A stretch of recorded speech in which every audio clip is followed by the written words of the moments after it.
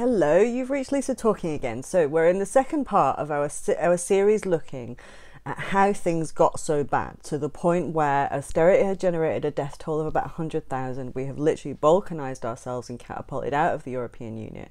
And our political media culture, who are caught in circles on Twitter, are generating dysfunction while we are a stable country and kind of offsetting this quite well. But I had been asked how we got here. So what I discussed in the last video was the way that the context changes around economics. New systems evolve, political change happens, society changes, and periodically we need a belief system at the core of our economics which recognises these changes so that we don't generate massive instability. Now, in 2010, it was already very clear that there was crisis caused by a reflex response that had been generated by the economics that we'd been using, that had individualism at its core, that believed that deregulation and creation of quasi-markets in public systems, a very poor model of privatization, had been lashing out at the same systems over about 30 years as a reflex response to crisis caused by spending by other pressures. We talked about the roots of this. We talked about Margaret Thatcher and a man called Milton Friedman. And we talked about how a man called Friedrich Hayek had warned that if you have centrally planned systems that are responding by reflex around a centrally controlled money supply, that you will end up with what we've just witnessed in the UK in the last 10 years. And we discussed the importance of looking at your mediating class. In every revolution in history, the end of the Chinese imperial system, the Russian Revolution, the regime in Iran, what's happened is that genuine political instability caused by a failure to adjust to change by a previous kind of regime has led to power being taken by small groups of often very, very violent men with very dubious ideologies at their core. And in fact, that was what was demonstrated in Britain in the last 10 years. But what also happened was that in the last election, democracy took care of it. There are a myriad ways to access democracy in this country. We're a very mature and stable economy. But what was revealed in this period was dysfunction, very much centered in our mediating class. Now, in 2010, it wasn't only the systems that I'm talking about safeguarding the rule of law, equality legislation that had evolved since the last crisis of this type. These are the systems at the core of meeting 21st century economic challenges, systems which cross the care economy, family and the market economy, which reflect the rule of law, which reflect social change, where we should be using data in these systems. But unfortunately, what was also apparent in 2010 was the culture at the core of our intermediating class, the Labour Party, the LSE, the Guardian, the New Statesman, and their associated class. They generated quite considerable dysfunction because they had come to gain power in a period where media was about broadcast only. So what happened in 2010 was this culture had to embrace a digital environment where all of a sudden they would be mixing with people who perhaps had previously delivered policy or who would be impacted by policy. And this was a very, very new change which exposed a lot of problems. Now, what I wasn't aware of in 2010 was that part of Labour's identity is that part of their business model is that they seek out social movements which might challenge their own political priorities. And because these are environments where it's often people who are powerless, this is a political media culture who institutionalised, this is their standard model. They had planned. The budgets had been agreed pre-election, and we all knew which systems were getting it. Both Labour and the Tories had said, as was expected, it would be social care systems, local authority systems which were already in crisis, and they would achieve savings by making welfare cuts. Now, this was very much a reflex response guided by this old economics with media at its core. But unfortunately, it was about lashing out at these systems that are core to us meeting our 21st century economic challenges. And what we found out in this period is why precisely these institutions cannot see these systems. Now, to put it bluntly, what was announced at this point was that this media culture had planned, the Labour and the Tories and their associated media cultures and think tanks, they had decided that the response to a financial crisis would be to lift approximately a third of the country out of democracy to eliminate the rule of law that had developed since 1945 in the systems that had kind of come into being as part of the post-war settlement. Labour are very much a political culture who existed before democracy began. They played a central role in us becoming a democracy, but they had maintained this identity, this pre-democratic identity at the core of their institutions.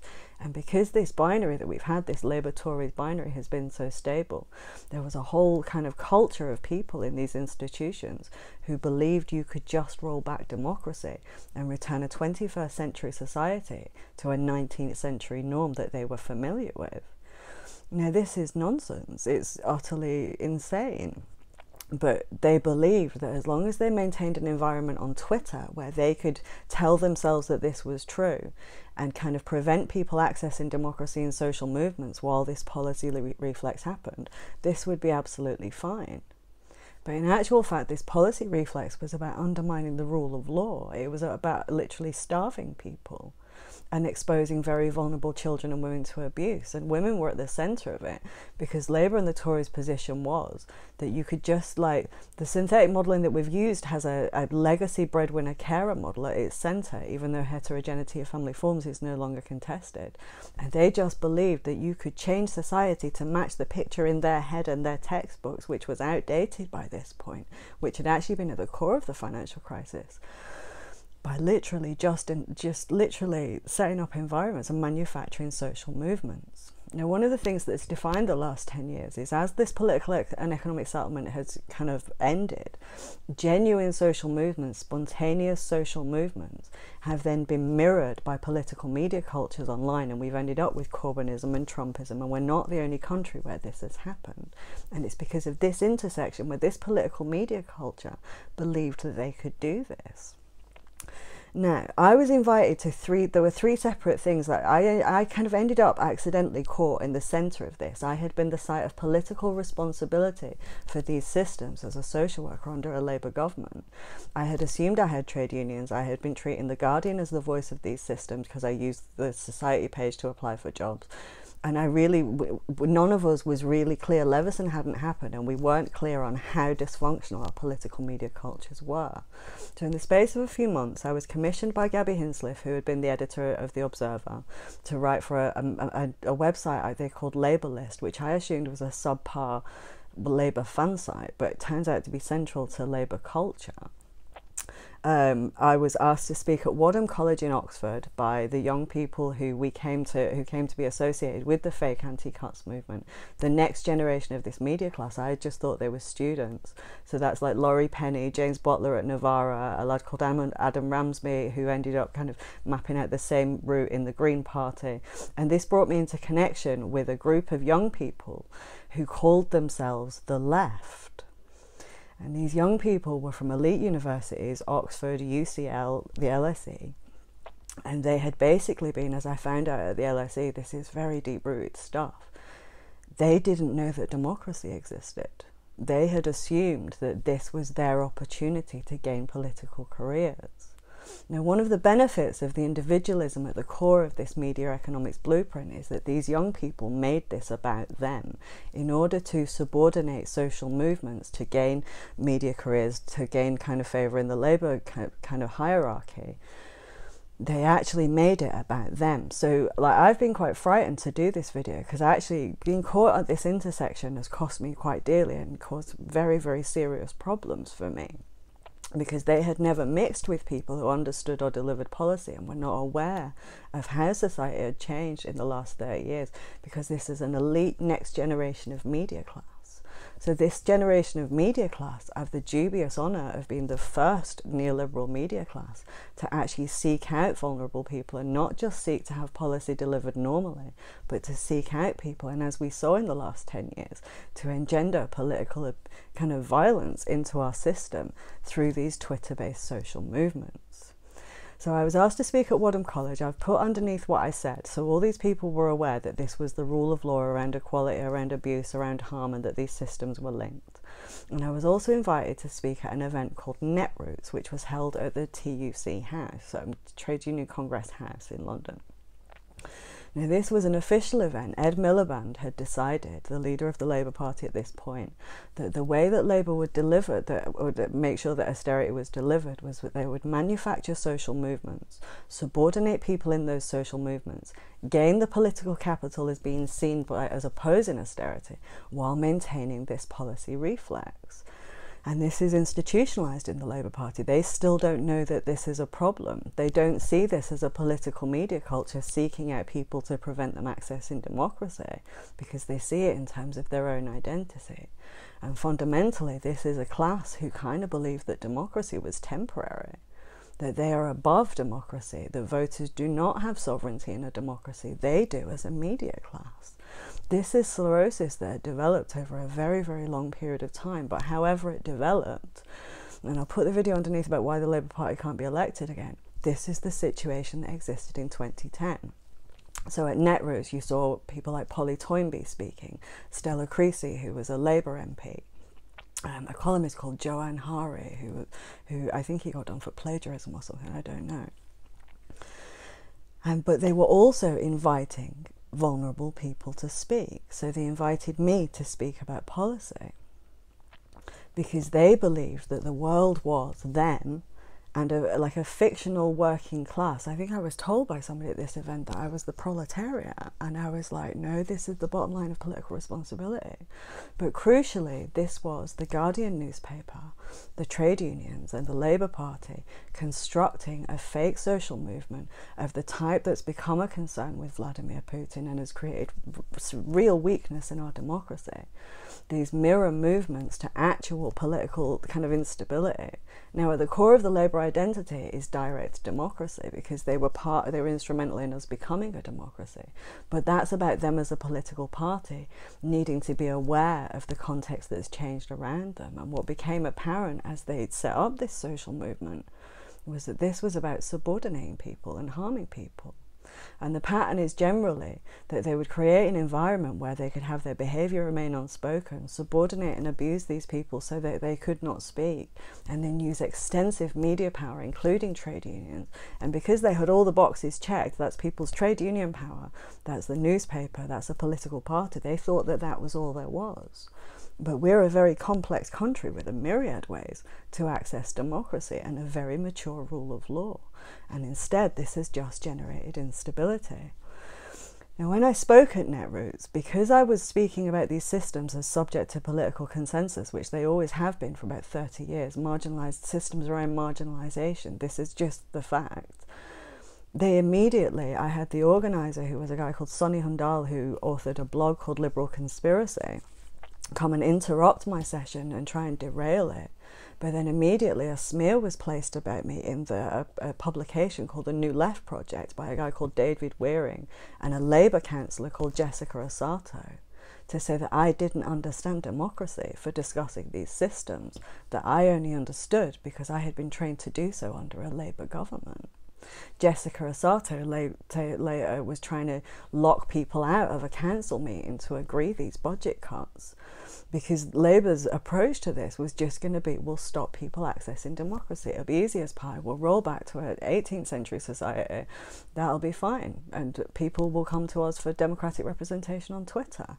This is insane. But it actually got more insane as the dysfunction in their institution rolled out. So I had spoken at Wadham College, which was kind of a very elite university, Oxford University. I had been invited to speak at Netroots, and I had been commissioned by a woman called Gabby Hinsliff and then another woman to kind of write for The Guardian, because they wanted to dress this up. They wanted the people who were impacted by this to discuss poverty. So they would be absolutely delighted when people died, because they would see them as like stones to pelt. The Guardian would commission very vulnerable people who would be impacted by welfare policy, and then wouldn't pay them unless they were abused by the comments underneath. These were 85 quid articles, and they would recruit people, and they didn't understand that this is like standard textbook grooming. This is the way organised crime works, because they thought this was normal, and they still do. I assume they're still demonstrating this on Twitter. Now, there were several stages. If you read, there's a guy called Aaron Bastani, and he's really interesting. So he had worked on David Miliband's kind of campaign, which was not successful. And in this period, he was saying that basically we needed a continuation of excellent workfare policies to improve a can-do, we needed youth welfare policy to create a can-do attitude in the poor. And he immediately, during austerity, decided to rebrand himself as a political revolutionary. His PhD is actually really interesting because it details the connection of network of organisations around these people. He's very careful in his PhD not to say that he's an event organiser. And what's really worrying is his academic supervisor, apparently, didn't mind this at all. So while organising and having different aspects to identity, there was a thing called Black Bloc, which is where elite young people are allowed to openly discuss violence as a tactic. In the UK, we do not do this. There was UK Uncut, which was about tax avoidance. Tax avoidance was a way that Labour were going to triangulate on kind of trying to roll back the rule of law on this, if they said they were against tax avoidance. So this was very much elite kind of networking, elite activism linked into a desire to be part of an existing political media culture who had not considered the new kind of dimensions to their online environment and had decided that social movements would be a way to maintain their kind of bubble and to prevent people accessing democracy. Now, over the course of the 10 years, like basically what Labour kept seeking to do was to mirror existing instability. The actual protests against austerity, they were like they were some of the biggest protests the country had ever seen. But what we got to see was how Labour had prevented opposition to the Iraq war. So it didn't matter how many people marched, the media narratives would filter it into Labour versus the Tories to pretend that Labour were opposing these policies when they were not. And hundreds of thousands of people would march, and then that would be channeled by the Labour Party and by our trade unions and by The Guardian into this narrative of Labour and the Tories. Therefore, the consensus around these policies is undiscussed, and the economics for them was contained at the LSE, which is a left-wing university. But this would be untouched because they believed that they would have the power to do this. Now, in terms of, like, each of the publications for Labour had to come up with a different way of doing this. So the New Statesman, they commissioned me to write, and then they literally, Helen Lewis literally sought out a troll who she knew was working with a violent man because he was working with a violent man. And this is the way that they were dealing with their female writers. They were recruiting people for vulnerability and then literally rounding on them with institutional narcissistic rage, which has continued to define this culture online for the last 10 years. But the Stella Creasy, who had spoke at the Netroots event, she simultaneously wanted to get the political capital from opposing austerity, but she was also the person who was saying, this is Labour's austerity priorities. We are going to remove the rule of law that protects women and allows them to leave abuse. We are going, you know, this was attacking safeguarding social care. And she thought that the way to do this, to triangulate on this, she ended up campaigning on payday loans. So therefore, Stella Creasy, if you mentioned within any environment that she was in that actually this was Labour policy too, you would get narcissistic rage. They eventually manufactured a situation where they had a campaign about a Jane Austen tenor. Merv King had insisted that there be a woman on a banknote because he'd objected to the fact that Elizabeth Fry was on the fiver, and this was the only woman apart from the Queen. This was a predetermined, this had been in production for about 2 years, I think. They manufactured a fake campaign about this kind of Jane Austen tenor, about the need for women to have representation, so that the feminist kind of environment that they were in control of would then kind of focus on that, so that actually the undermining of the rule of law and all women's rights for the last 70 years would not be discussed. And what's crucial to understand with this culture around Labour is this was entirely generated by narcissism. One of the things that's made our political system so vulnerable, Labour had always tried, they had a system called triangulation, which is, you know, there would be two kind of opposing positions that they had to tally in a media narrative. In a media narrative, you can do it just by kind of getting halfway between the two and triangulating between the two and projecting it out, and there won't be that much response. But when you've got a social dimension added to political communication, what we realised was this culture was driven by narcissism. Because it's about projection of their own identity, it's like a rowing boat going round in circles. But unfortunately, these people made themselves the face of this period where this instability was generated. It became apparent within the trade unions. Owen Jones became the face of subordinating welfare claimants so that Labour could capitalise on these social movements. He would use massive amounts of narcissistic abuse online. They would be in denial that they were a political media culture. I think he actually came from PCS and at Oxford University and illustrated the elite social capture of the trade unions who should have been representing these people. Unite as a union introduced a scheme where they would take money from welfare claimants under the kind of impression that these people would get representation. A young woman called Ellie Mayer Hagan, these people thought they were getting like a proper trade union. Ellie Mayer Hagan, who was a young woman desperate for a media career and willing to subordinate welfare claimants to do it, was then trying to farm out their confidential work to other activist organisations for credit, because the principles of confidentiality, the principles of actually these systems, the 20th century systems evolved very much as a reaction against what these people demonstrated. Pre-war welfare systems had been very much about a liberal class doing good for the poor and causing a great deal of harm. The workhouses, this kind of thing. This was before democracy. The welfare state had come into being in 1945 as a response to this identity and this rule of law.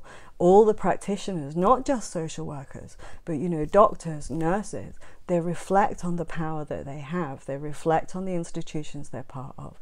They reflect on kind of the dynamics between them and people who are much more vulnerable than them. And they actually take care of that to make sure there are no abuses of power, because we are a democracy. Labour had been using social movements to subordinate people in environments where they believed that because these people were powerless, their behaviour would go unspoken. But the nature of Twitter was that they've created a 10-year written record, including their own media narratives and their own tweets, of them doing this. Now, luckily, British democracy has taken care of this, but this 10-year record of how a mediating class generate instability at the end of a political and economic settlement is very, very, very important. Now, one of the problems with the way that Labour subordinate social movement and generate elite capture of social movements is that they don't know they're doing it. When Helen Lewis and the New Statesman had asked me for material and then punished me for it by literally trying to generate the risk of violence for me and my daughter, I had identified that this was a narcissistic culture, and the power dynamics between me and a political media culture was such that I should be nowhere near them. I refused to write for The Guardian, I refused to write for the New Statesman, and I never went near them after that. But I continued to record the process by which these systems consolidate. But unfortunately, that also meant recording the centre-left generating instability, because actually, at its very simplest, they were a protective barrier. They were the reason that our economics hasn't been able to adapt to the context changing around it. They just thought this was as simple as their class identity. With narcissism, accusations are often admissions. You'll find The Guardian discuss things like globalization has left the working class behind. What they mean is they cannot function in an environment where democracy exists and where they hear the impact of their own behavior. And they no longer have the power to impose that. We're not in an 18th century liberal society where they can demand that the opium wars are accelerated to make themselves feel better. Even the world that allowed kind of the Iraq war, that is gone. But what they have demonstrated in the last 10 years is what they did. And many of the people that were kind of came to prominence in this period are part of a very fossilized culture within the Labour Party. Not only at the root of handing Margaret Thatcher her 1983 election victory, but also with the Stop the War movement. They showed with austerity how they had driven the very widespread public opposition to those wars, 2 million people marching, into this tiny fossilized left-wing culture at the core of our trade unions, political party, and The Guardian and the New Statesman. And now they're kind of in a position where democracy has taken care of them. They won't be elected again. They ended up turning on Jewish people. And they're simultaneously sharing, well, how can we reach the working class after spending 10 years doing this? Now, one of the things that the publications, The Guardian, The New Statesman, did was to triangulate on their desire to roll back every right that women had won in the last 70 years and their belief it could be done. They commissioned very abusive males to present the face of trans rights activism. So largely, like, trans rights, like transgenderism and the ability to kind of live as a sex opposite to yours is a very new development. This is actually mostly a very vulnerable group of people. But what The Guardian and The New Statesman did was, and particularly the Green Party, they latched onto this, commissioned incredibly abusive males. John Ozemeyer, who was, discussing how rape was now something women had to accept because of his identity and calling it legal scholarship. Amy Challoner and the Green Party targeting 50,000 women. And this generated a situation where British women were unsafe to speak. I had never been near the Labour Party, and I had a political party put me on a list to be monitored for transphobia. I had actually warned about the backlash against trans rights when they pressed themselves against kind of safeguarding systems. I had said that this would generate a backlash, and that the nature of this rule of law is that all women would have to do is stand up and see these systems exist. But I had been made a national target because Labour basically was still responding with narcissistic rage, because in 2010 and 11 I had said, okay, I'll record your triangulation strategy on this, but it won't be possible. Now, the situation with trans rights activism, what was really interesting is that for a period in time, exactly as I said would happen. Women all over the country stood up and said, actually, we're not asking for rights. These are already ours. You can't press yourself against safeguarding. There's nobody now who would consider that an adult activist identity should be taking priority over safeguarding children. That's done. But what was really interesting was that this movement where women all stood up together, the very same women who had then commissioned trans rights activists kind of were standing up, and the very same mechanism of elite social capture happened in that movement.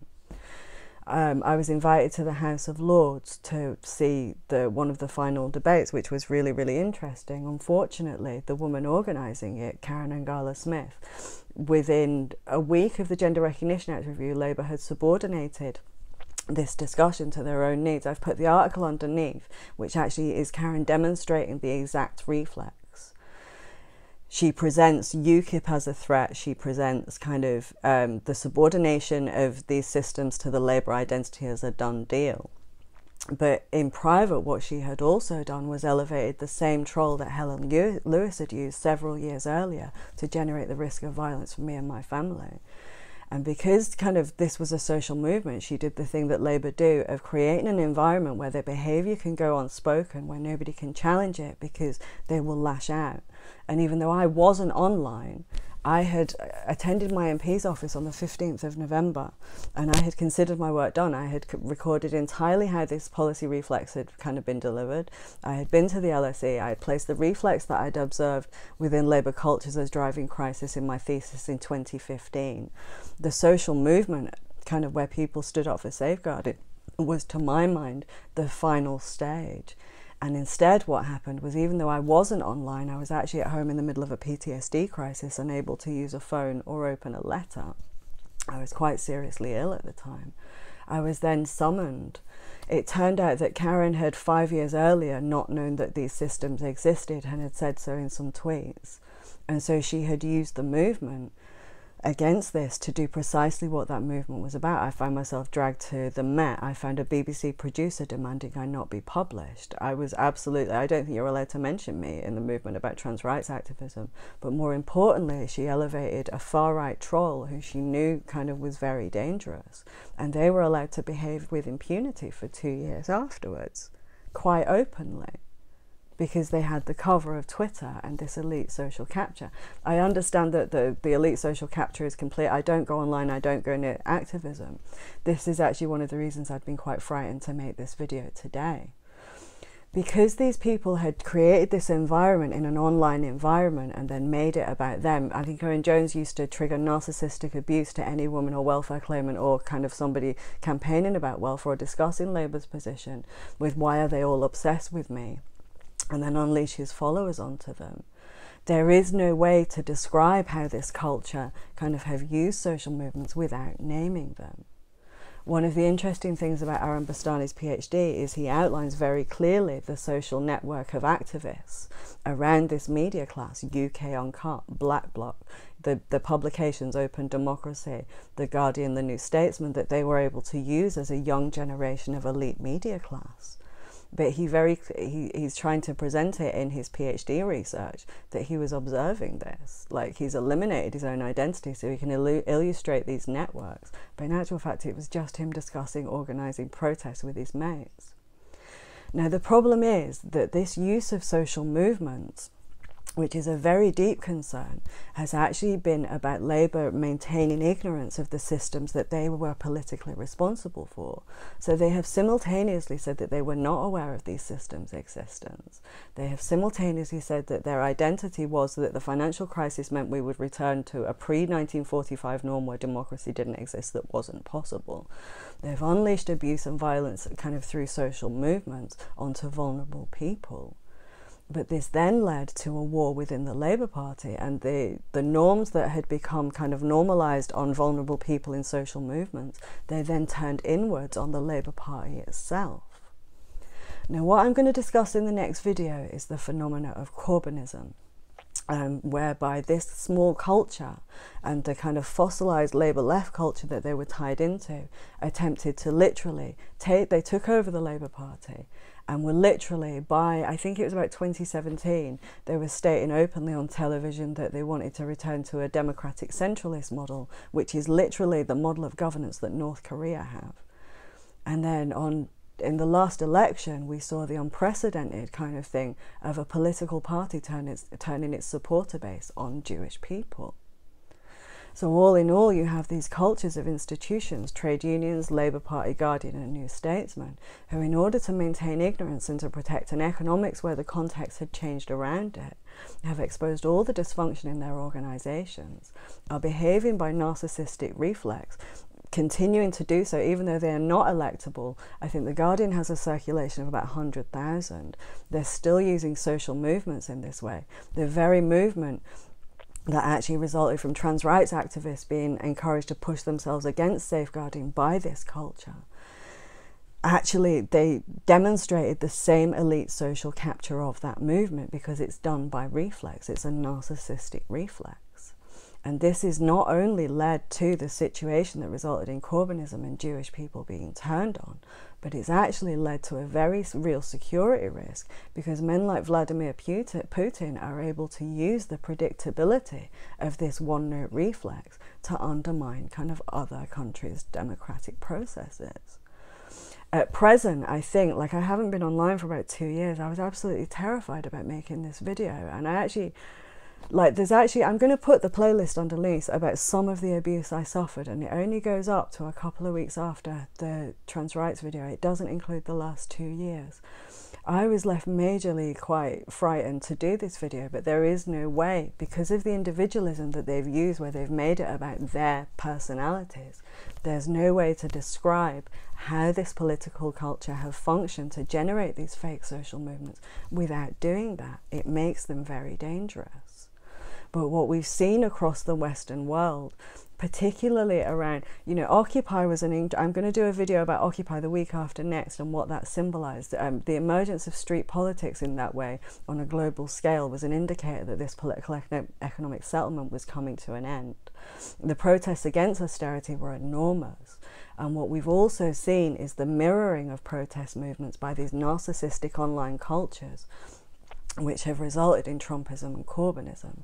So next week I'm going to be back. I'm going to discuss Corbynism in a lot of detail. I'm going to discuss what that model of activism is, where in the world we've also seen it. You can see it in Iran, you can see it in China, you can see it with the Russian Revolution, where these elite cultures on the edge of power just wait for an opportunity. And I'm going to discuss Jeremy Corbyn and his actions in Korea and the way that they have contributed to the current situation that the country is in.